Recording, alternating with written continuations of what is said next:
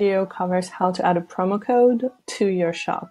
Right now, I don't have a shop set up, but this will cover basically how to add a promo code either way. You click on discounts, and here you have active, scheduled, and inactive. So that just means that you either have an active promo code, you want to schedule one, during the summer, or inactive that you're maybe planning on using later.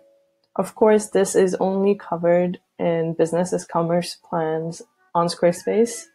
So if you have a personal plan, you cannot use that feature. You add the discount this way. You type summer 15, for example, if you want to do like 15% off during the summer. As they say, this name is shown to customers at checkout. So, it can be 1, 2, 3, 4, 5. It wouldn't be the best. So here you add percent off. So it can be 15% off, or it can be $15 off, or it can be free shipping, which is always nice for people. So let's do 15% off. And you can also apply it to any order or orders over $100, for example, or a single product. So you actually select that product from your shop. They're already set up, or products by category, which means that you added categories to specific products that you want to put a sale on. For now, we'll do any order. And you can decide how many times people can use those.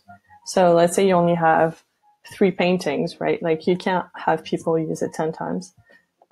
So, you can do limited uses to 3 times or 1 time. You can limit it to 1 per customer. Trigger type.